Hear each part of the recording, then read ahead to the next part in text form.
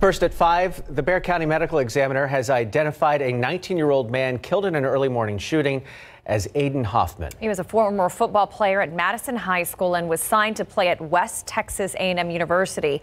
Police say he was shot while pulling into a parking lot on O'Connor Road around 12:30 this morning.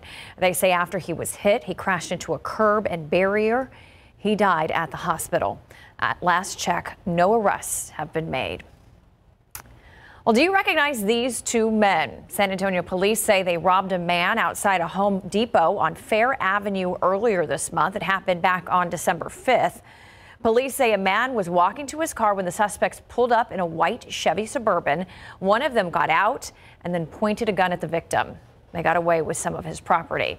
If you recognize them or have any information on their whereabouts, call Crime Stoppers at 210-224-STOP. There's up to a $5,000 reward for information leading to an arrest. A 43-year-old corrections officer with the Kerr County Sheriff's Office has died following complications from the flu. Sheriff Rusty Herholzer announced that death of Stephen Walters on Sunday. The sheriff writing on Facebook that Walters had come down with the flu a little over 2 weeks ago, but then complications set in and he was hospitalized. In a phone call with KSAT today, the sheriff called the father of 4 an excellent corrections officer. He said he did not know if Walters had had the flu shot. I'm just, very proud of the staff we have, and it affects us all when one of our family members is happens to. And, I would just also encourage everybody to get the flu shot. Here in Bexar County, we have had 1 child die so far from the flu this season, and flu-related activity is up over this time last year in the county and across the state. We'll have more on that coming up at 6 o'clock.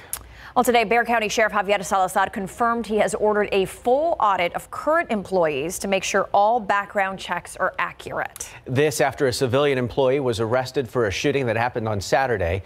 Sheriff Salazar said Andrew Ramos was hired under a previous administration, and according to current standards, he never would have been hired in the first place. Courtney Friedman sat down with the sheriff today to go over those hiring standards to see what has changed.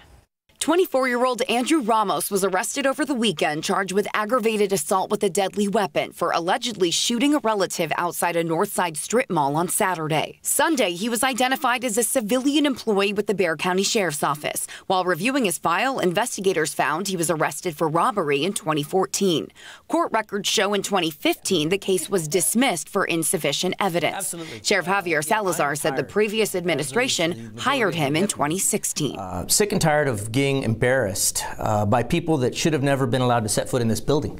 And yesterday's arrest was a perfect example. He said under current stricter hiring standards, Ramos would have never been hired. In October of 2018, I made our requirements a lot more stringent. That paper he handed over is this one, showing one main change. Previously, the background check only covered convictions. Now it covers all arrests, both misdemeanors and felonies. You may be a perfectly great person that had one minor indiscretion and you were arrested and ultimately that case was dismissed. I just can't continue to take that chance, for obvious reasons. Out of 2,900 applicants this year, we've only hired 114. The stricter guidelines are a response to continuous arrests within the department. This year alone, 18 BCSO deputies have been arrested for incidents that happened during their employment. 2 civilian employees were also arrested. The numbers are down from last year when 26 deputies and 3 civilian employees were arrested. I won't be doing a touchdown dance anytime soon. I want that number down to 0. Currently, all deputies get new background checks every year, but in the past, that did not apply to civilian employees. Salazar's now changing that, making the annual check apply to everyone. Courtney Friedman, KSAT 12 News. And it was just a beautiful day outside. Taking a look at live cam, gorgeous shot of downtown San Antonio with those blue skies in the background. It was beautiful if you could stand the higher mountain cedar count. We're in the middle of mountain cedar season, and that pollen count is not looking pretty, but at least the temperatures are. Let's take a look at the Weather Watcher temperatures, and you can see that was 62 degrees in Warren's backyard in Del Rio, 66 for the high in Floresville. In Michael's backyard, zooming in a little bit further, some of our Weather Watchers probably still enjoying a little bit of a Christmas and holiday vacation, but we do have Gary saying in West Kerrville it was 59 degrees. Now, starting tomorrow, we are going to have a weather change. Clouds first and then rain by New Year's Day. I've got a look at that forecast coming up in a few. Isis? Thank you, Sarah. New developments this afternoon in the latest anti-Semitic attack in New York. Federal prosecutors have filed hate crime charges against the suspect accused of slashing and stabbing 5 people who were celebrating Hanukkah inside a rabbi's home. As ABC's Trevor Ault explains, it's part of a frightening rise in attacks appearing to target Jewish people in the New York City area. The man accused of stabbing 5 people during a Hanukkah celebration Saturday is now facing federal hate crime charges. Prosecutors filing those charges Monday against Grafton Thomas 2 days after they say he entered a rabbi's home with a machete and started swinging wildly. The swinging is a sword, knife, I don't know what it was, back and forth, hitting people. Police say after the attack, a witness spotted Thomas's license plate, allowing officers to track his car into Harlem. He was taken into custody, reportedly covered in blood. Thomas's family and attorney say he has an extensive history of mental illness, but no known history of anti-Semitism. My impression from speaking with him is that he needs serious psychiatric evaluation. Whether those manifested in anti-Semitism at a moment, I can't tell you. This afternoon, the criminal complaint detailing information uncovered by investigators that Thomas had handwritten journals referring to Nazi culture with drawings of swastikas and the Star of David, and his internet history included searches for German Jewish temples near me and why did Hitler hate the Jews. He also showed an interest in the Black Hebrew Israelite movement, an ideology followed by the suspected killers in a shootout earlier this month in Jersey City, which killed 6, including the 2 assailants. Both attacks part of 13 in the past month targeting people of the Jewish faith in the New York City area. Let's call it what it is. These people are domestic terrorists. We have increased security in this state. I think it's time to step up the law enforcement. One of those 13 attacks happened here in Manhattan. A 65-year-old Jewish man attacked by a man who reportedly shouted an anti-Semitic remark. That suspect is also now facing a hate crime charge. Trevor Ault, ABC News, New York. As the final hours of 2019 wind down, Democrats running for president attempt to end the year on a high note with more money and support for the new year. Nadia Romero is in Washington tonight to explain. Well, Tim, we're talking endorsements and dollars, and Joe Biden could be leading the pack. He definitely has the most endorsements, 32 from sitting members of Congress and governors. But everyone is scrambling to get as many dollars as they can on the campaign trail, and that's why we're seeing more attacks against him. Democrats running for president sprint towards 2020. We are so excited about this campaign. We would love if you could sign one of those commit to vote cards.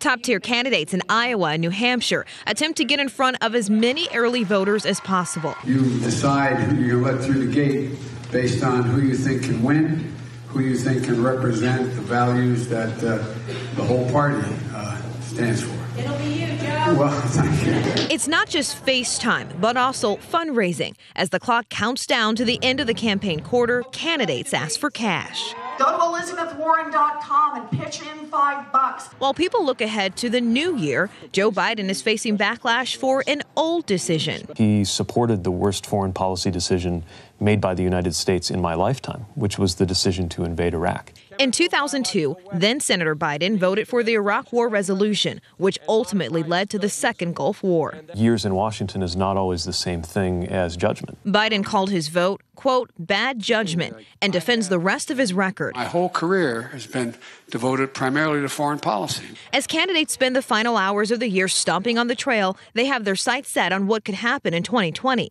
I believe that 2020 is our moment in history.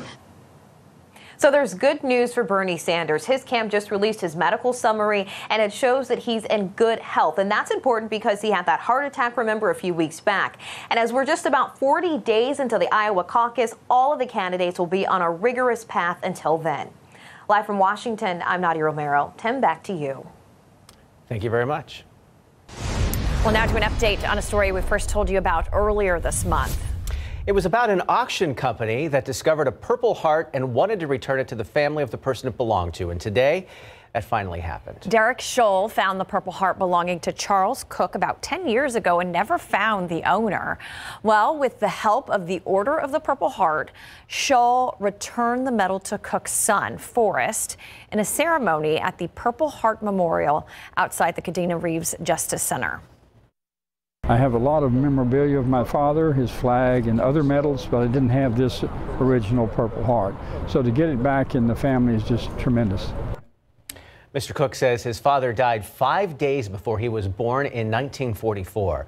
He says he looks forward to sharing the medal and the story with his grandsons.